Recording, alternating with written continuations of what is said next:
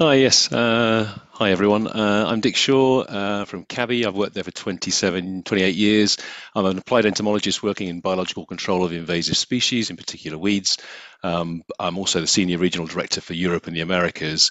And what I'm talking today is about our international development work and the relationship between collaboration between research and government and how you develop plant health systems and support around the world, particularly in developing countries where many lessons can be learnt where we are. We're also, I missed a slide, we're also members of the Crop Health, founding members of the Crop Health and Protection Agri Centre, so CHAP. I should have mentioned that in the slide deck. I'm going to share my screen now, and hopefully if you can just confirm that you can see that. Yeah, looking for a that's thumb up. fine. Perfect. Great. Okay, so I'm talking about collaborations here, and I will be drawing on the shoulders of many other giants in the field in CABI. So if I start floundering, then you'll know where I'm coming from, because I'm a weed biocontroller, really. But what I'm hoping to do is explain CABI, because we're a very, very strange organisation, and how we go about acting in the field. And then I'll talk about our flagship program, Plantwise, which some of you may have heard of, but I'll go into it in a fair bit of depth about what it has achieved and how it was set up. And then a little bit about Plantwise Plus, which is the follow-on to Plantwise, understandably. And then I'll also draw on a few other examples. I've had to select them quite carefully in the time, but the Bioprotection Portal, Global Bird and Crop Loss, and you'll hear more about invasives, because I can't resist talking about them in any presentation I give. So let's get going and talk about what CABI is. So we're a not-for-profit organisation founded in 1910. So we've been around a long time, aimed at providing support for our man, as it was in those days, overseas, trying to grow a crop in a certain place with pest issues that were unassailable. And we were originally the Imperial Entomological Institute, and that's our origins. We span out to become a series of institutes: biocontrol, parasitology, entomology, and mycology. And obviously we spawned a publishing division, which many of you, I suspect, will know, CABI Publishing and CABI Abstracts, with 12 million abstracts in environmental and human health science, the largest database in the world on that subject. So we're not for profit, and we're aimed at providing support to the environment and agriculture and livelihoods around the world, in particular through our member countries, which I'll talk about shortly. The main target is to help farmers grow more and lose less. The simple fact of losing material through pest impacts and disease impacts. I use pest in the IPC category, but I should mention pests to include diseases and weeds. Using scientific knowledge and applying it. So a lot of CABI's work historically has been applying other people's work in new areas. Not a lot of innovation back in the day, and now that's changing rapidly through ICT use. We work with partners. You cannot do what we do without massive networks of partnerships that you build up over many, many decades. And obviously our main target is providing support to the Sustainable Development Goals, some of which we are directly impacting upon in the slide deck, just in the collection just below. What do we focus on? Well, food and nutrition security, not just growing more carbohydrates, it's about nutrition too. Obviously, climate change and biodiversity are massive issues, and they are impacting upon public perception as well as strategic movements and policy. Youth and gender, often overlooked, but now front and centre in most of our planning. And then, of course, economic development, which flows through from that, in particular through trade. So I'll pick up some of those later. And the areas of expertise that we have: crop health, obviously, CABI is renowned for that for over many, many years. We have DCE, Development and Communication and Extension, which is about providing the right information in the right format, in the right hands, to the right hands, for people to make a real change in their lives and activities. Digital development, with the expansion of smart devices throughout the developed and developing world, it's possible now to provide much more information in tailored form through digital means, and that's a massive growth area for us. Invasive species, where I come from, which has been our core activity pretty much from the very beginning of CABI, and continues to do so, particularly through the use of biological control around the world. And then core to our activities is publishing. Our publishing division, effectively CABI's turnover is 50% publishing, which makes a profit, and then 50% international development, which is not expected to make a profit, as you can imagine, given the subject in the field. And then finally, value chains and trade, which is about producing quality materials for better money to provide better support to the people generating it. And I would add in to that list bioscience services, because the institute where I operate out of in Egham is where it used to be the Mycological Institute, Imperial and International Mycological Institute, where we do various things with microbes, and we have 30,000 isolates under liquid nitrogen, and we also host, for example, Fleming's original production Fleming penicillin strain. So sitting in that collection could well be the cure for all kinds of diseases, given the amazing ability of fungi to become chemical engineers. But more about that, or not more about that, we'll do that another time. So what do? We produce books and ebooks. Obviously, it's a growth area massively in ebooks. Online resources you'll know about through CAB Abstracts and CAB Direct. And then tools and apps, I'll mention a few of them later, so I won't dwell on that now. Education and training, I'll give you a link at the end to what's called CABI Academy, where there's various free and paid for services. Where you can learn and train and pretend to be a plant doctor, for example. And that comes under the education and training package. And then lots of our more and more products that we produce are open access, including our new CAB Agriculture and Bioscience Journal. We've got back into journal publishing after leaving it for a few years. So that's what we do. And obviously we're supporting professional development. But the weird thing about CABI is, or weird and advantageous thing about CABI is that we're a membership organisation. We're owned by 49 member countries. And I'll show you a map, a collection of flags later. And they basically, this particular year, we've had regional consultations where we speak to Africa, Asia, and Europe and the Americas to get input from our member country representatives about what it is we plan to do in our medium-term strategy, the 3 to 5 year strategy. And that activity, those regional consultations, become a formal review conference every 3 or 4 years. And that's coming up in September this year, where all of our member countries will send representatives to vote on CABI's budget and plans, but more importantly, what it is we're going to do. And it effectively gives us our mandate to go out there and do the work that we do. And the work that we do is heavily supported by donor funding, of course, because of where we work. And we're very grateful for the continued and sustained support of those organizations, which I will reference as often as I can as we go through, because without them, we wouldn't function. And our member countries is a pretty broad range of countries. We have everything from the A to Z pretty much, but literally we have China and India are member countries, for example. So we do cover a vast part of the population in the world, and they all have an influence on what it is we do. In return for a small membership fee, which equates to about 2% of our turnover overall, the member countries receive access to our publishing and knowledge products, as well as consultancies and free identification of pests and diseases if they're in the right category of development. And the challenge, which is the focus of the talk today, is about how we develop the strategy. How do we do what we need to do? So we have CABI core skills. We can build into that. We can grow skills, but what can we do? What does the political, environmental, social context require? Climate change is now front and center along with biodiversity. It wasn't necessarily so a few years ago, so you have to adapt. What are the donors willing to fund and support? Ideally, we wouldn't need donor support, but in general, that's how it works. And then what is the member country wanting? And in some cases, the member countries want things that we can't deliver, and we have to guide them. My colleague in Africa describes it as guided democracy. We're helping them get to the point where we can really deliver what it is that they need with the resources that we have. But the good thing about CABI is we have a truly global reach. So we have almost 500 staff now, around 21 locations operating in the field. And with that sort of reach, you have a network of partners that is impressive, to say the least. So that's what enables us to do what it is that we can do. The main centres are mainly in UK, Switzerland, Pakistan, and Kenya, I would say, are the largest. But obviously there's a couple of sales offices included in there for our publishing products, but mostly it's research.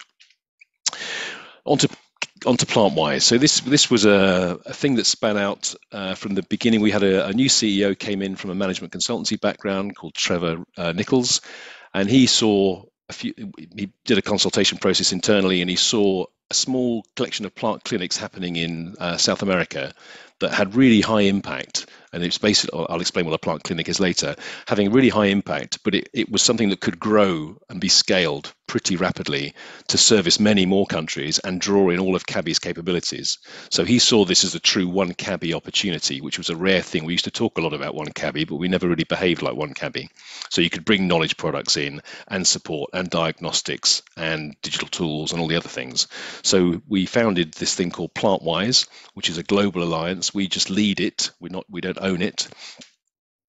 And the idea is that strapline I mentioned earlier of lose less and feed more. And that's the goal of Plantwise, to combat the threats to agriculture of pests and help farmers trade more of what they knew, what they can do, and put know-how into the hands of the right people, and bringing the science from the lab to the field, pretty much. So that's what this talk is about. And what was the need for Plantwise? Well, we all knew there's that arguable figure of 40% of crops lost to pests and disease. It doesn't matter how you argue it, it's still a massive number. So we're losing a lot.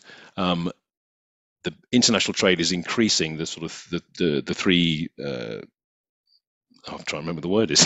Can't remember anyway. The things that are driving invasive species, which is tourism, trade, and another T I've completely forgotten about, and that's accelerating the arrival and movement of plant pests as they hitchhike their way around the world. And there was clearly a big disconnect between ground-based the activities of research and what is really happening on the ground, and the farmers aren't really getting what they need. There's lots of highbrow thinking, but not a lot of stuff getting into the hands or the tools of the farmer. A key part of the information chain is getting things into the hands of the farmer through national extension systems. And in general, many of these are really completely broken, unfunded and unsupported, with weak linkages. And that's what we found, is that the system's broken in many countries, and that's what we could try to fix. So the purpose of Plantwise is to act any crop, anywhere, anytime, pretty much. Now, the access to extension was emphasized by some studies previously, which showed that in some cases, if you look at the scale, there's 10 extension agents per 10,000 farmers. In some countries, it's as low as 2. In others, 21. These are of the poorest nations, or the poorest supported nations. And even in Ethiopia, where it was a relatively high number compared to the rest, you still had access only at 30% for males and 21%. So females are more disadvantaged in this process too. So clearly there was a need for improved access to extension. What Plantwise did with CABI's guidance was to build that partnership. So building international capacity for people to link with research centres and get the right tools in their hands, and strengthening it through institutional change. And that's not just individual, it's individual institutes, but with extension and research services, national plant protection officers, and of course international organisations like FAO, International Plant Protection Convention, and the CG system, crop-based, individual crop-based. But obviously with the country support, and that's the challenging bit. The components of Plantwise, I'll talk these through a bit more detail in a moment. You've got the network of plant clinics that guide it, and I'll show you that in a moment, the knowledge bank that supports it, and the linkages, more importantly, between the stakeholders, and that's the bit that we facilitate. Now, a plant clinic, as was described earlier in South America, was literally an umbrella, a plant doctor, the lady on the right, with a branded top on, and a hand lens and a prescription sheet, pretty much. It's just like a national health system for plants. This is your plant GP, and the farmer is encouraged to bring his or her crop to the clinic for a diagnostics to decide what the problem is, and a prescription to see what you could do about it, and then hopefully a follow-up. Ideally, that you can follow up and get information when the farmer returns. You can say, how did that go? What did you learn, etc. So the people who become plant doctors in the system are effectively always extension workers normally, with a professional experience, but importantly, strong communication skills, being able to communicate with the farmer at their level of understanding or language or experience. And they have to commit to give the time. So these are not employees of Plantwise, these are employees of the government, and the system is supported by the donor community. And we give them training to run the clinics and give good advice, and build on their knowledge, and then we grow and access that. I'll show you how that's been done. Now, interestingly, when we first started, the donor community were mainly interested in boots on the ground, action, impact. And the database which we were trying to build behind it was not of that much interest. It was hard to get the funding to support the database. And now it's turned out that the database is the most powerful part of Plantwise. I mean, I'm not playing down the rest of it, but the insights that you gain from the data is pretty impressive. So we've developed a thing called the Plantwise Knowledge Bank. And this is an online open access thing that any of you can click into, and it can monitor the activities of the program, how many plant doctors have been trained, how many of them are electronic based, you'll see that in a moment, how many fact sheets there are, what percentage and what age they are, and all the rest of it, and gender. And importantly, it's generated 12,500 fact sheets for various pests, diseases and crops in the various countries, and it's obviously tailored to your country. You say where you are, what you're growing, and then you can look up, for example, you get some background on tomato leaf miner, Tetra absoluta, what you can spray against it, and then the important reference point is this pest management decision guide. So it helps you decide what it is you should do, what the risks are if you do that, what the impact might be on the final quality of the crop or its acceptability in the supply chain, and those are key products, and they're developed with the partners and with the farmers. So sometimes you see things in there like spraying powdered milk and stuff like that, which we wouldn't necessarily have chosen as an initial approach to management, but the farmers used it, he shared it, or he or she shared it with a colleague, and it gets into the decision guide. So these are very powerful tools. And then behind that, even further still, is the POMS, the Plantwise Online Management System. And this is for the governments themselves. This is locked away because the governments, it's their data. They have to sign up to Plantwise, and they get the data, and they can see where things are operating, what pests are arriving, and importantly, what they can do about it. So this is, I'll talk a little bit about potential frustrations, but you can imagine this is the information where we know potentially a new pest has arrived and is moving. But sometimes the country doesn't necessarily want to share that because it may become a trade issue. So this is some of the frustrations and the politics in this sort of large scale activity, is you have to just accept that and get on with doing what you can to prevent the movement or whatever. So I'll talk a bit more about that later, I think. So we move from the picture I showed you earlier with the female plant doctor taking a diagnostic and prescription sheet, was a paper sheet. We started off with machine readable paper products because this technology wasn't really there or widespread at the time to do it electronically. Now we use a Plant Clinic app, a data collection app, which is very effective, and it's obviously massively increased the speed at which we give diagnoses, and importantly, the amount that can be handled, and massively importantly, accuracy. So you have a drop-down menu of pest products that are available in that country, rather than the farmer's plant doctor's interpretation of what a farmer just said as their local name for whichever complicated chemical it is that he or she has been using or has been requesting. So that's the data. And then in order to sort of provide more information and training and a little bit of fun, we have these educational games. And there's two different ones. One of them is being a plant doctor. So you can, if you look at that sort of cabbage, I think, and you spin it around and you can slice it in half, virtual knife, look at run a few basic diagnostic techniques and see how your diagnosis compares to the reality, what you would do about it. And score yourself and see how you're doing and get more training and then improve. And then there's also a farm simulator app where you have a certain amount of money, you choose what crop to grow, you choose to spray whatever it may be, and if you choose to spray a red list chemical, then you can't sell your crop, sell your product. So it can guide you along the way, and it's quite good fun to play. I'm a terrible farmer, I discovered, but anyway. And then we have the communication app. So the principle at the beginning was to basically find a way of getting information from the plant network, like to learn more. So we tried to develop a platform which the plant doctors could use to share information and learn from each other and share advice. And what happened was they instantly went off to Telegram and set up their own groups, like a WhatsApp group for us. Telegram's the most popular in Africa. And effectively, they did it themselves. It evolved naturally. And what we do is sit on there kind of lurking, watching what's happening and seeing how the plant doctors are doing, what recommendations they're making, and how well they're doing as far as our professional knowledge tells us. And in general, it's pretty good. They're doing rather well.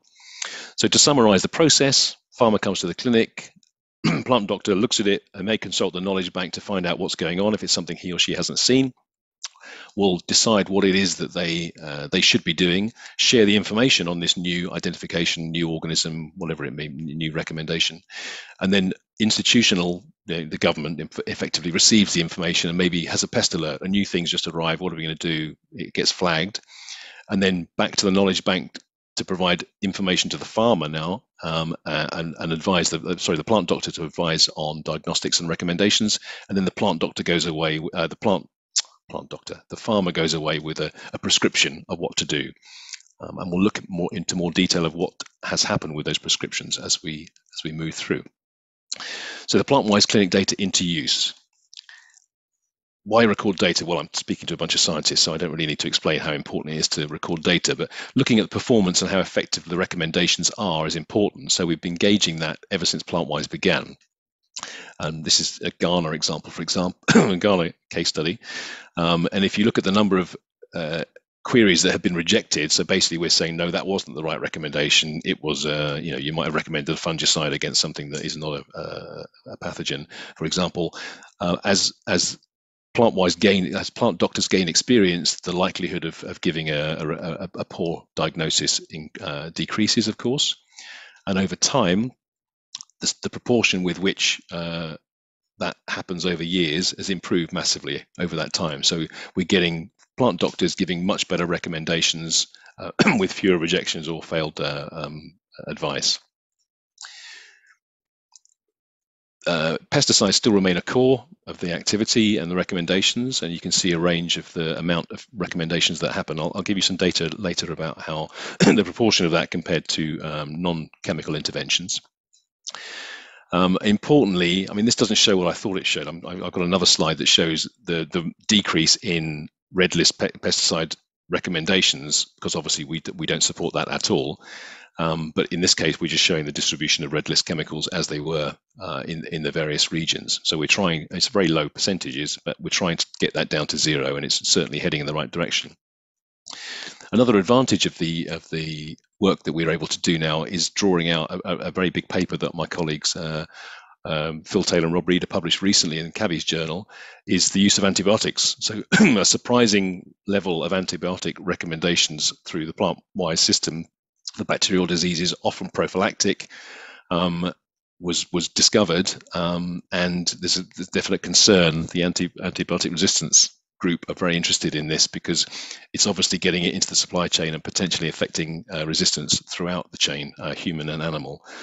So quite a worrying. And when you discover that, I think it was a kilo of whichever erythromycin or something was about $5, it was incredibly cheap to apply, and it was surprisingly cheap. So I think that's what's driving it. So what has it done? So over the time, let's click that, I think. Oh no, what am I doing? There we are. So it started small. Back in 2011, you get a few countries starting off, they're gaining experience. Neighboring countries are finding a little bit about it. They're talking to us about what it is we can do, what does it mean, how does it interact with their systems, what data will they get, getting data agreement policies about us being able to access the data that belongs to the country. It all takes time to build. Do you have the infrastructure there? How much training is required? What's the scalability from region to country? And as it starts to pick up, then it suddenly accelerates. The speed at which you're reaching farmers through whichever technique you find has massively increased to over 54 million now. And the way that's achieved is it's a balance between having reach with low impact, so radio campaigns people may or may not listen to and not implement, and then at the other end of that scale, where you have massive impact but very small reach, would be like farmer field schools or on-farm consultations where it's one-to-one. Obviously, farmers share information amongst farmers, so it's quite important to do that. And what we found, one of the sweet spot is probably plant health rallies, where you have a particular pest, a particular issue, and you have a plant health rally at normally a market, and then people come to listen and they spread the word throughout that. So you can have hundreds of people at these rallies, and you announce them in advance through the local radio, and you can have quite a good impact and get feedback as well at the same time. So that's the challenge, is getting that, and obviously conveying the information that we have, scientific information and knowledge, to those people to implement. So what's happening? This is a summary of an awful lot of effort and time. One of the things that we did have included in Plantwise and very heavily funded was a monitoring and evaluation program where we fund external evaluators to come in and assess the impact of the Plantwise program to reassure the donors that they're getting good value for money. And what we found is, massive numbers of reporting yield increase, income increase, obviously associated with yield increase, and half the plant clinic prescriptions recommending non-chemical inputs. That was a big move. I mean, an impressive shift from where it was. We still have a relatively low number of Plantwise doctors being female, but that's a regional issue and is increasing. And private sector's become key, and I'll demonstrate that in a moment. So one of those studies I've just pulled out would be the May study in Rwanda, where what you can see here, to summarize, you've got non-users and users very carefully selected within the same region, but not actually receiving Plantwise information or accessing it. And then what you'll see is the input cost for the users is higher. They're spending $52 per hectare instead of 38, and that's, you can see how it's broken down between pesticide, seed, and fertilizer. Lower seed, interestingly. So the total cost is higher, but the yield in kilograms per hectare is much higher, almost 30% higher, and the cost per ton is 22% lower. So you've got this net income increase of around $70 a hectare for a farmer in developing country situation. That is a pretty massive improvement. So this has obviously been very well received, and I think Plantwise has reached that point where at the beginning it was a very easy win. You had people gaining information from agro input suppliers who are selling whatever their chemical they've got left in their cupboard that hasn't sold yet, and in some cases spraying fungicide against spiders.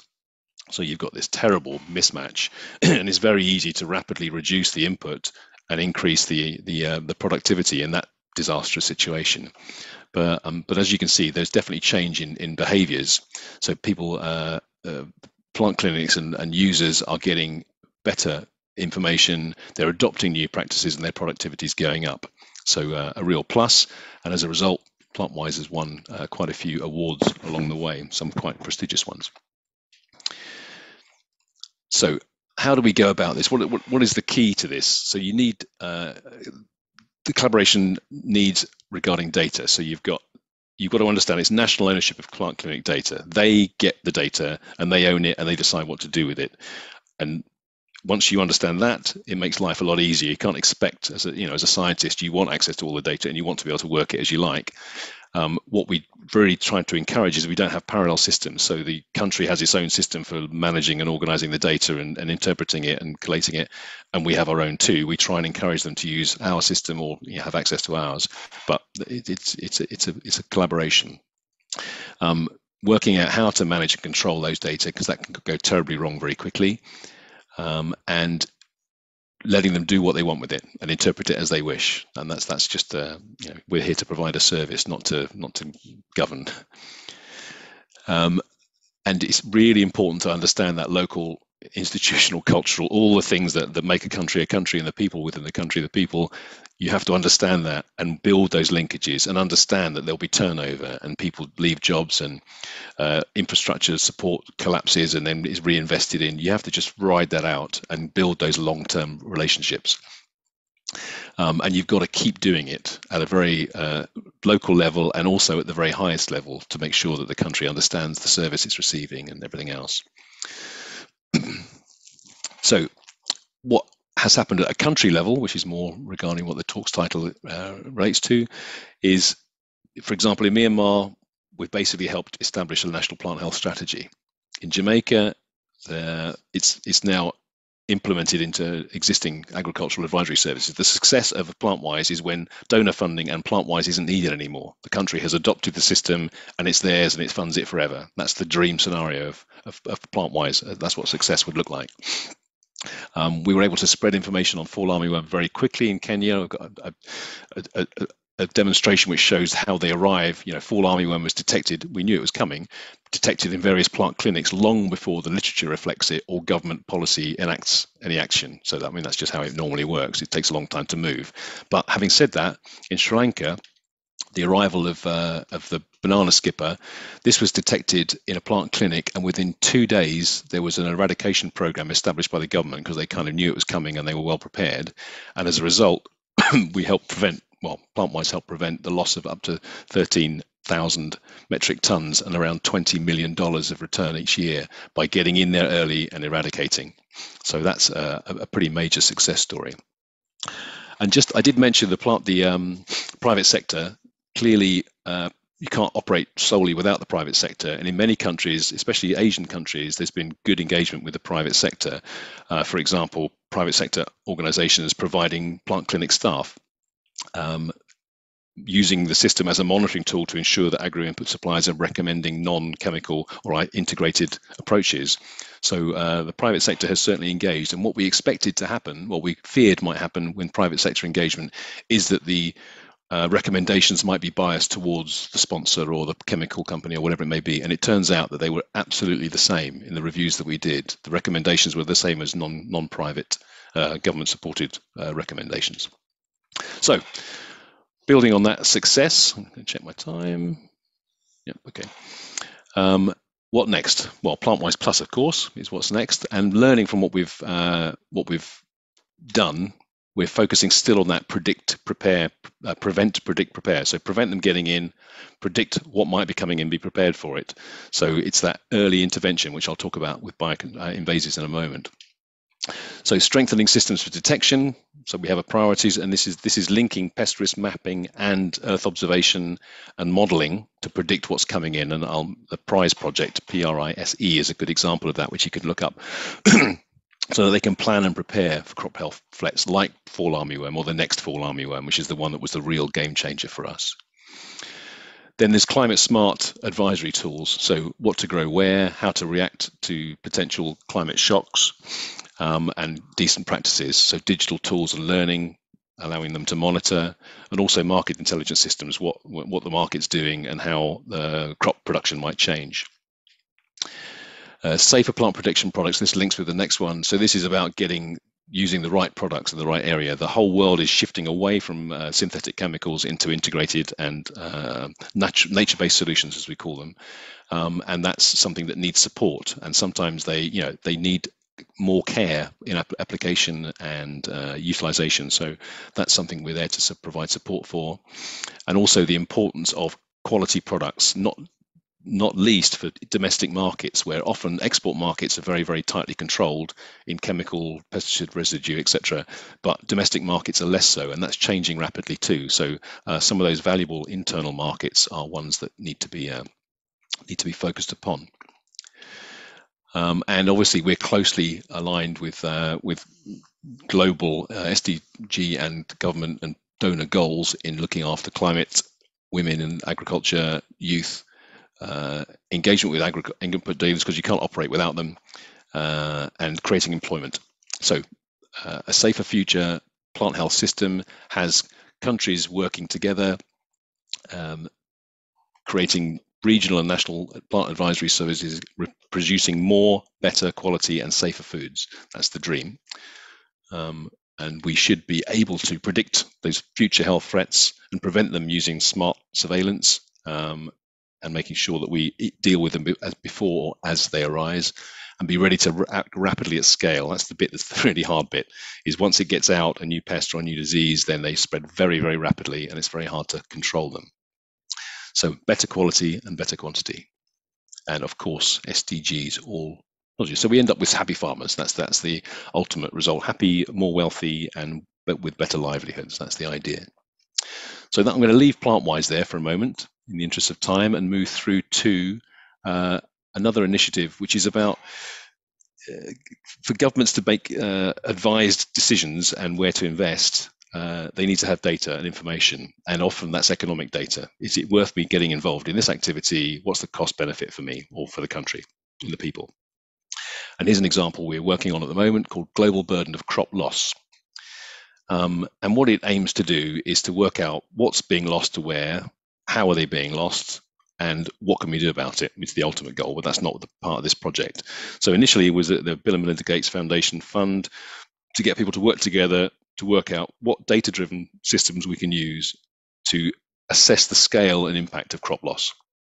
And then that would direct funding policy and research efforts. So the idea is, once you have that evidence, what happens next? And this is building very much on the global burden of disease and human health. So in really brief summary, 25 years ago, this effort came about to look at what people were dying from, or the disease is called disease-adapted life years. So what effectively, what was the burden of disease on a country's people and productivity effectively? So they started off with very, very little data. It really wasn't available. And what they did was they populated an estimate based on neighboring countries or expert knowledge, whatever it might be, and they published how many kids are ill or dying from diarrhea before the age of 5, or in childbirth at whatever age. And so they generated these data, and it was, there was errors all over the place, of course, because it was an estimate. But what it did was focus countries' minds to say, hang on, we don't agree with that. We'll generate some data that will prove what the real number is. And it grew and grew and grew, and it had significant funding to do so. And now you can find out how many people are dying of whatever disease in whichever country. And global organizations and countries can direct support to those regions to address malaria or whatever the disease may be.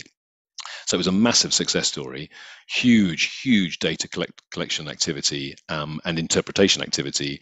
So that was massive. There's a animal disease version happening at the moment, led by University of Liverpool, which could be equally as effective and important. And obviously, we're coming up behind with the crop one, but these are the areas where significant funding is applied. Obviously, human health and animal health tend to trump plant health. We all know that in this audience, but we're hoping to do something about that. And the simple principle of it with the partners here, you can see University of York, Exeter, Luma Consulting, IPPC, is to work out what that yield envelope could be. So you're growing a certain crop in a certain area based on the weather, how much water is available, what events have happened, what the nutrient availability and the factors around what's available. What could you produce per hectare? And then you look at what's being lost. So how much is being lost to biotic and abiotic threats, shock events, pest and disease, and what the value of those losses are versus your yield envelope. And then you've got your control measures. What are you putting in to make sure that your crop is as healthy as possible? And how much does that cost? Put them together, and that's the burden. That's the principle of it. And here's a mock-up of what that might look like for wheat, which is the one we're focusing on at the moment. And here you can see a map of where the losses are, what they're being lost to. You can look into more detail about what specific organisms are causing the loss, and also a feed on what information is out there. And you can do it by year, by crop, what type of loss, and what region or country. So this is what we hope to be able to do with adequate funding. At the moment, what we're doing is looking at a proof of concept for wheat, pretty major crop, and then building methodology that is transferable, of course, and then a tool for people to explore. So watch this space. This could be quite an influential activity. And then I'm heading towards the end now. So we've got a bioprotection product. So sometimes you can operate with less government involvement. And this is about the CABI Bioprotection Portal, which is aimed at providing information, unbiased information on bioprotection products that are non-chemical. And the idea is that you could be in a country with a certain crop. I am working on coffee, growing coffee, and I want to look at this pest problem. What have I got available? Well, there's 95 products available, but in your category, it's a certain number. And here's one, for example, Javelin. Then you can click in and find out the data sheet, what you can target it against, how best to apply it. And the idea is that it's free to use. So once you have your information, it's funded by a series of partners who are producers, obviously, of the products in the portfolio. But it's the data is provided by the governments. So you have whatever's registered in the country is on the list, and then the information is sought by our team in CABI. So yeah, that's another useful tool, and it's growing, by the day, literally. New countries being added, new products being added, new partners. And on to invasives. So finally, I've got 5 minutes. It's a global issue, and it's costing billions. These are invasive species. I work on plants, but it's also pests and disease. It affects millions of people.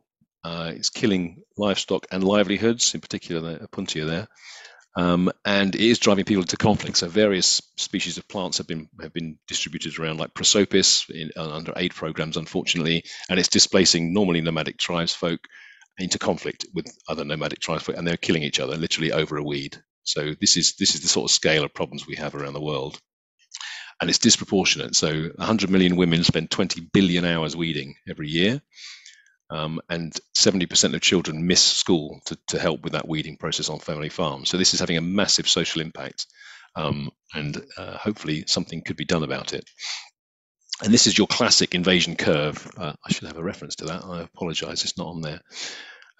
So you've got your invasion arrival, the curve. It starts off low, very few or absent at the beginning. Then as areas occupied increases, so does the per capita biodiversity impact on the right column, right axis. So you have options of activity, and the cost benefit for those change over time. And the obvious one is prevention. If you stop it getting in, you can stop the problem arising, and you can have a result, that you never got here is not a big problem. If you've got it early, you can early detect and rapid response, it's called, and then you can get in, kill it, control it, remove it, and then your curve drops away to zero again. Then you've got that very narrow window pretty much, because it's an exponential growth normally with invasive species, and then you're into the management phase, and that's the hard one. You're stopping spread, or you're accepting it and mitigating or changing your procedures or practices, or just throwing your hands up in the air and giving up. One of the things that bucks the trend here in that management thing with the economic return is biological control, of course. And if you do use it, then you can have an impact with very little cost and permanent control. Highly specific natural elements for classical biocontrol, specific natural elements in the native range of the weed. In this case, I'm talking about weeds, but the example, there's been an awful lot of biocontrol going on around the world against insects. Most of those 7,000 introductions are against insects.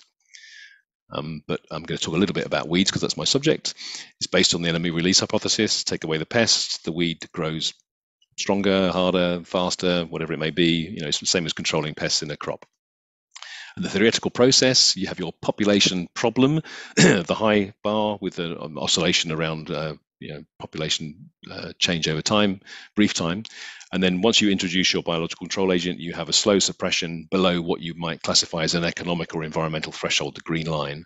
And that persists off into, in my case, the road around the corner. So that's what successful biological control looks like. And I'm going to use, this is an Asian picture, but this is water hyacinth, a very famous weed, was on the list in the UK for the European list of species. It will probably come off the list very soon for the UK with Brexit, but is a massive issue in Portugal and Spain, for example. And this has been the benefit of using biocontrol. Neocotina, 2 species of weevil were introduced with great success around the world. And here's the real data from that theoretical graph I showed you earlier.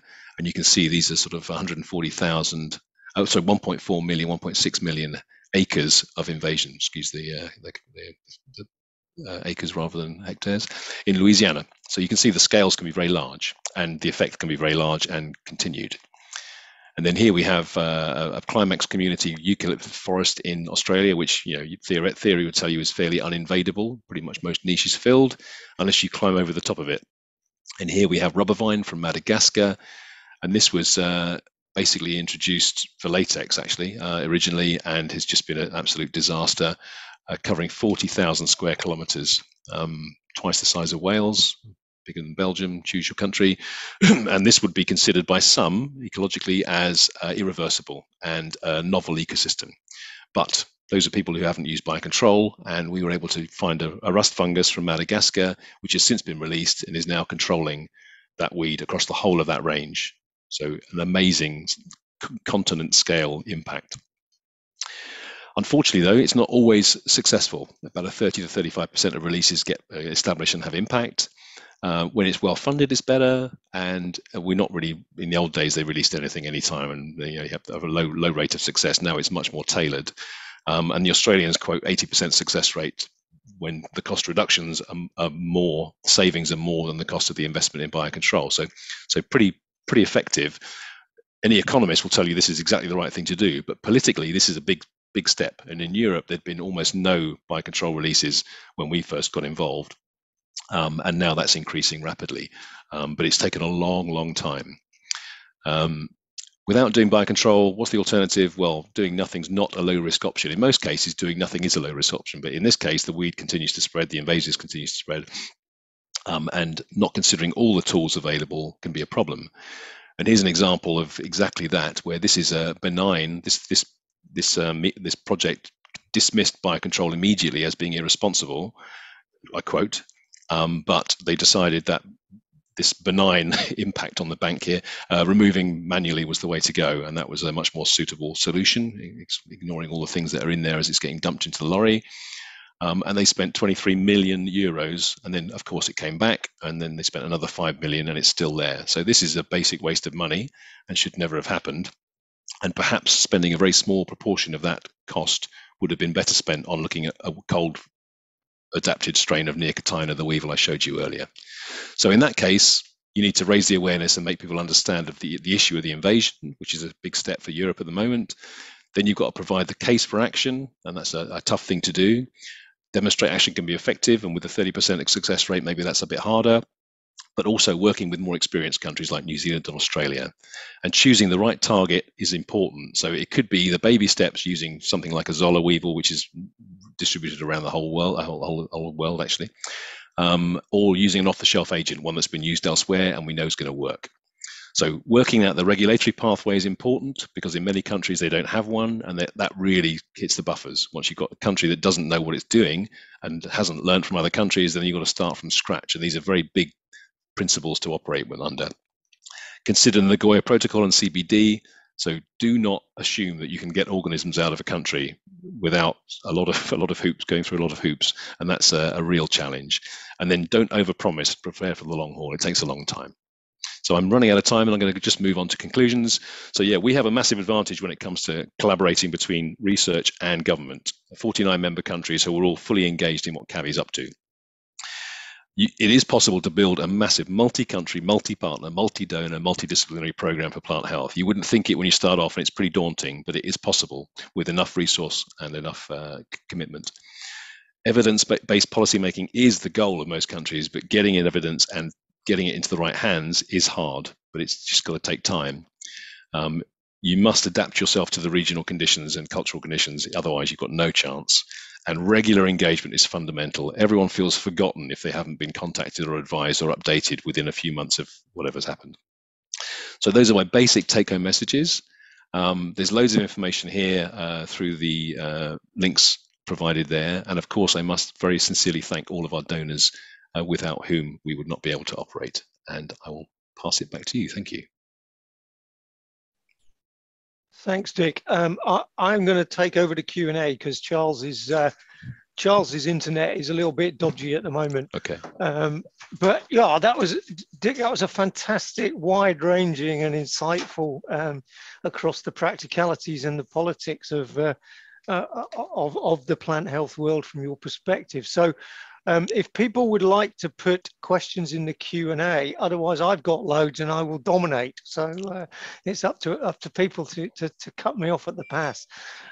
So we got a question here coming in. So what do you see the balance between food security and protecting the natural environment as we move forward, presumably with thinking about climate change and population growth as well? Yeah, I think there's a lot more sympathy and understanding in the natural environment. It is the source of all of our resources originally, and areas where they have protected it, they have a bigger advantage in watershed management and everything else. So I'm hoping it does move that way. Pesticide drift, biodiversity reductions, as we start to record more of it, I think people become more and more aware of it, and the average consumer wants to see sustainably produced foods. And I think the groundswell is moving in the right direction. I think some organizations hide behind consumer demand. They want perfect tomatoes. I don't think we do want perfect tomatoes. We want tasty tomatoes, and we can cut the nasty bits off. I think we need to move more down that way, and the supermarkets are certainly heading that way too. So it is a balance, but I think the strength that we're moving away from, we're moving more into the environmental and climate mitigation. Yeah. My tomatoes in my greenhouse certainly aren't perfect, so I have sympathy with that. So another question here. So look, thinking about invasives, losses due to invasives compared to those endemics, is the balance right? Have we got the right proportion there? I think that's one of the most common questions we get. So a pest's a pest. If it's sitting on your whatever crop, it doesn't matter whether it's native or exotic. It's already there and it's causing a problem. With invasive species, the difference is they're always exotic, and you can do something about them not arriving in the first place. Sharing data between countries to say fall armyworm's coming, get prepared. that's a pretty valuable message. So that's where your bang for the buck is massive. Of course, once they're there, they're just another pest. So you're quite right. But sometimes the measures you can use in the case of biological control, let's say we did have a parasitoid for fall armyworm that's specific from South America, you could go in and control fall armyworm with a single release of an organism permanently, like we did with cassava mealybug, saving millions of people from starvation. So there are alternative approaches, but I'll tell you, the investment in invasive species mitigation is less than 1% of what goes into traditional control of any pest. I mean, it's a tiny, tiny proportion. So I think the proportion is wrong, terribly wrong. And invasive species should get, when recent studies showed, 10-year-old studies showed the cost of climate change at the time was $1.3 trillion, and invasive species is 1.4 trillion. Look at how much money goes into climate change versus invasive species when you've got more chance of getting a faster result with invasive species. Is quite surprising to me. But right. I'm biased. Yeah, of course. So we've got a few more questions. I'm going to try and keep to time because obviously people will be ducking in and out of the sessions, and so we need to stick to the schedule. So if we don't answer your question, I'll ask Dick if he would probably answer them, typing them in during the break, so that we cover everybody's questions. But a question here, which is a technical question: are you taking into account mycotoxin mitigation strategies? Yes, we do. We do have some projects on mycotoxins using AflaSafe in Pakistan, in particular in cotton. So yes, there's means of detecting it and reducing it, and also applying non-toxigenic fungi to prevent them. So displacing the niche in which they would normally operate. So yes, we're certainly paying attention to that. Yeah. Okay. And what about the balance? How do you see the balance between small-scale agriculture in developing countries, where clearly that's important and part of their own development, and then land use in countries where you've got the high-value fruit and veg, which they then export to developed countries? Yes, CABI as a development organisation is trying to play both parts. We want to provide support to the smallholder farmers, for which a massive proportion of food is generated through, and they're the ones that are least supported. I think the ones who are growing high value tend to have a better institutional support and framework to help them grow. So we would always focus on the smallholder farmers or collectives than over the others, because they tend to naturally, because of the income, have more support. Is my instinct response. Yeah. And an academic question. So you referred apparently to biopesticides as non-chemical. I can see where this is going, and this presumably is an important presentational issue in some places. So what's your view on the use of the term chemical in that context? I've fallen into a terrible trap, Chris. You're quite right. I apologise. I should never have said that. It's nature-based solutions. It's an alternative, non-synthetic chemical. You're quite right. Is that an issue, do you think, in presentation and acceptance from people? It is. It's a tough thing to get your head around. The idea that and you're quite right. BT is the BT toxin. It's generated by the organism rather than it might as well be stuck in a lab. So yes, you're quite right. The presentational thing is important.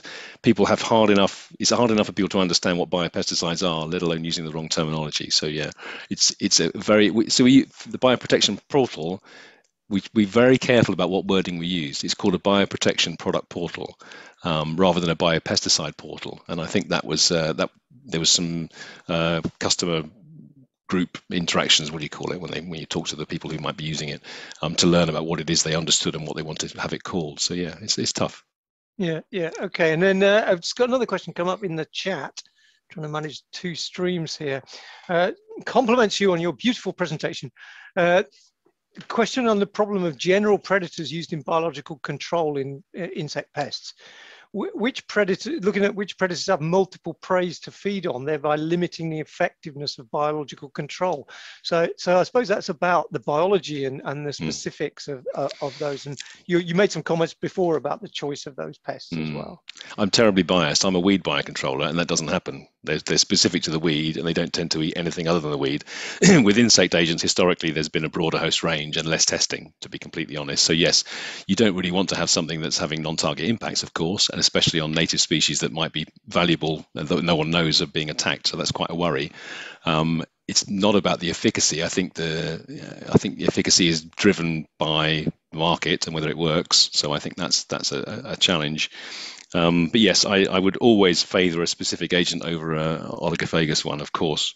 And sometimes the testing is hard. You've got testing things in the phylogenetic process is easy for weeds. You've picked them, you've got the phylogenetic tree, you grow the seed up, and you put the insect in and see if it eats it. You have to grow the plant and the pest and the natives and the parasitoid. It's a multi-trophic thing. It's a lot harder. Yeah. Okay, I think we've dealt with all the questions that actually came up. We're just about on time. Just anticipating the next session, which will start at 1:15 on the speed networking session and some of the conversations about careers. In the area that you've talked about, and it's very broad, what's the careers for plant health specialists like in this area from your perspective? Well, within CABI, I mean, we're seeing growth in data management, data policy, biopesticides. Biocontrol, of course, has always been a solid one for us. And the social science side, CABI had a relatively limited social science capacity, and we're growing that very rapidly because you have to prove impact. You have to prove and do it correctly. So those are areas internally, but obviously in the countries where we work, then trying to get people out of the cities back into the farmland and getting younger folk involved in the process. You're seeing a massive exodus of youth in agriculture. I think the average coffee farmer in Colombia is 56 for average age. This is not a sustainable future for a massively important industry. So there are certain career paths internally and externally.